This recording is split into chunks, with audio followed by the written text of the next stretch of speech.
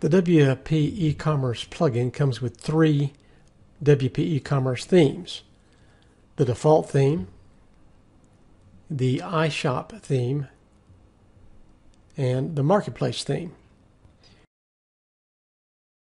You can choose which WP eCommerce theme your shop uses by navigating to Store, Settings subpanel, and the Presentation tab under Select Theme.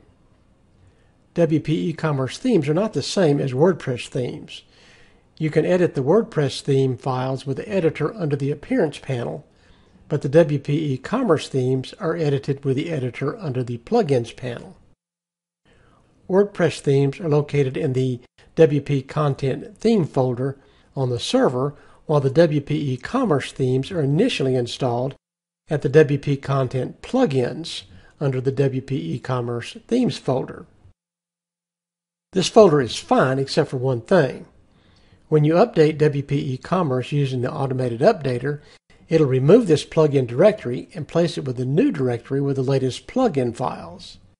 If you've customized any of the WP eCommerce theme files, then you'll lose all of those changes.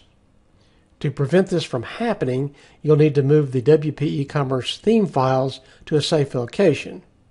Fortunately, this is an easy process and can be done with a few clicks. Navigate to Store, Settings, under the Presentation tab. On the right is a box titled Theme Customization. Click on the Move Your Files link, and this will move the Store theme files to a new location in the Uploads folder.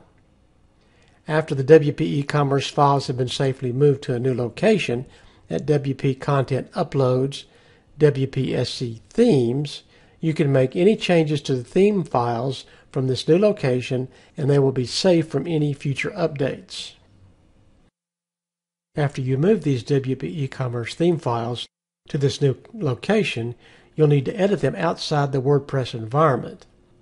The new location is not available for editing with the WordPress plugin editor. You can still edit all the other WP eCommerce files with this editor. The box now gives you the location of the moved files and a brief instructions for creating a new theme for customizing the appearance of the store.